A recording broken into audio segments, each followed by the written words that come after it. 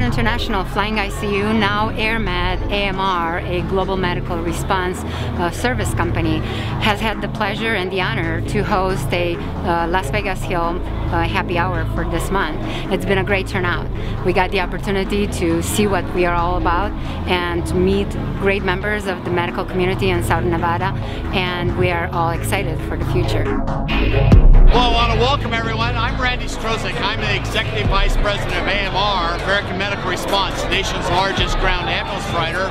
And my great cohort here, Denise Treadwell, is the President of AirMed, our phenomenal fixed wing business. Thank you, Randy. Yes, we're here today to celebrate Flying ICU and our partnership.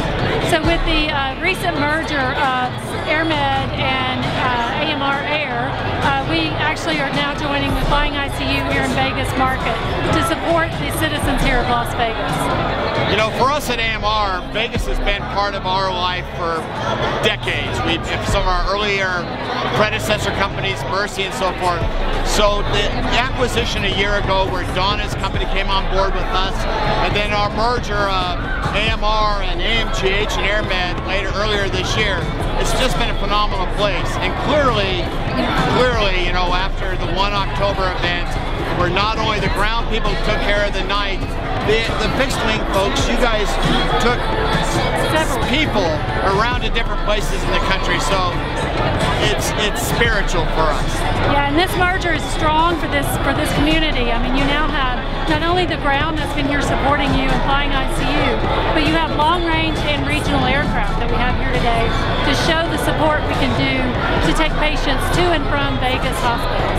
You know, the interesting thing, you could be in an airport anywhere in the world, you'll see one of Denise's aircraft there. Today, you know, we may be in Asia, tomorrow we may be in Europe. So it really has become a global response for us.